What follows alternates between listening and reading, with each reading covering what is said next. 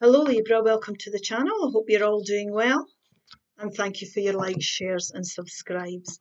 Now we have here last quarter moon in Aries, work through your feelings. So last quarter moons are about endings to make way for new beginnings. So work through your emotions here and then you'll come out the other end and there's new things awaiting for you. Full moon in Capricorn, take a reality check. So full moons are things that can push you forward. There's turning points here.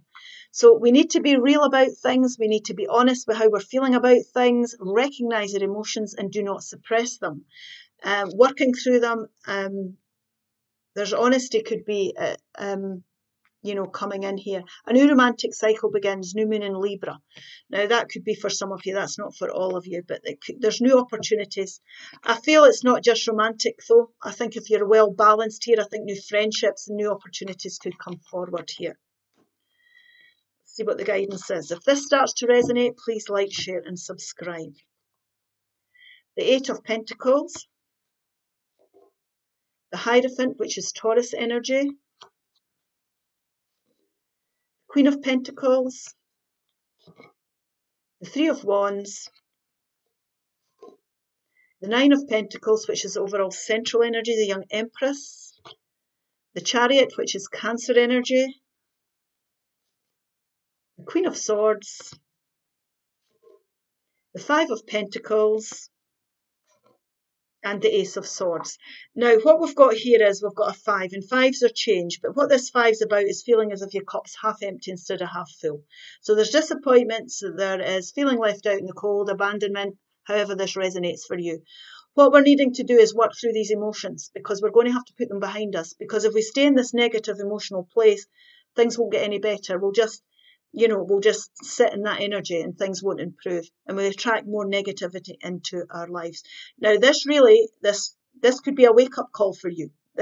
Could be a reality check time. We need to really focus on how we're going to go forward here. So focus on what you have. There's always something you can cling to or somebody that can help you here to bring stability back. These people could seek refuge in the church if they wanted. So let these disappointments go. We have to be real about life. Also, I've got a feeling here, think about what you've achieved up till now, and focus on that. And we need to look to the future here. Definitely look to the future because we need to be making decisions here about a future.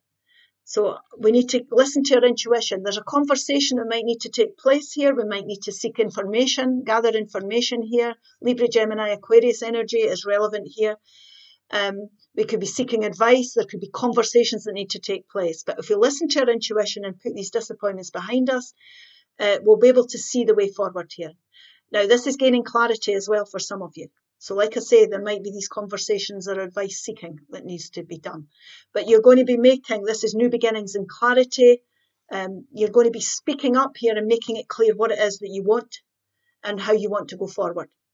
So major decisions are being made here. With regards to your future. Now, the thing is, we could be cutting people and situations out of life that no longer serve us. So if there's disappointment within relationships, it's moving on from any person here. This can be the singles card, you see. It could be jobs as well. We're deciding it's not for you anymore. But we're cutting people and situations out that no longer serve you.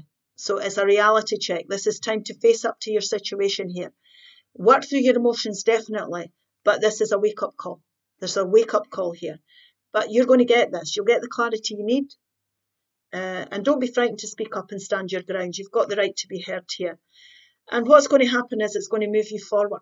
Now, this can be the singles card for some people, like I said earlier here. This is about you standing on your own 2 feet. It's about becoming empowered. It's about you making well-balanced decisions for your future. Once you make your mind up here, there's no going back. You're going to create beautiful balance in your life. It's about you being your true authentic self. It's moving forward towards your confidence being increased, your self-esteem being restored, making well-balanced decisions, whether it be finances, work, relationships or environments. But you're creating beautiful things for yourself. And it could be to do with your traditional values here that have been challenged. So be your true authentic self here. Don't be frightened to say, speak up. Don't be saying yes when you mean no. Be very clear about what it is you're wanting. because this is about your traditional values. Now, you could be going back to study, you could be joining new industries. But if you're confident in what you're doing, you could become a good prospect for study courses. People can see that you're well balanced, you're making good decisions for yourself, and it could open up, you know, you could be seen as an attractive prospect, like I say, if you're going for jobs. So this is important. This is overall central energy here. So, you know, you've got to come into your own here, stand up for yourself, stand on your own 2 feet. Now, you don't have to be single to be doing this. But what we're doing is, you know, what you're doing here is making decisions about your future. And you can be supported by family, friends, partners.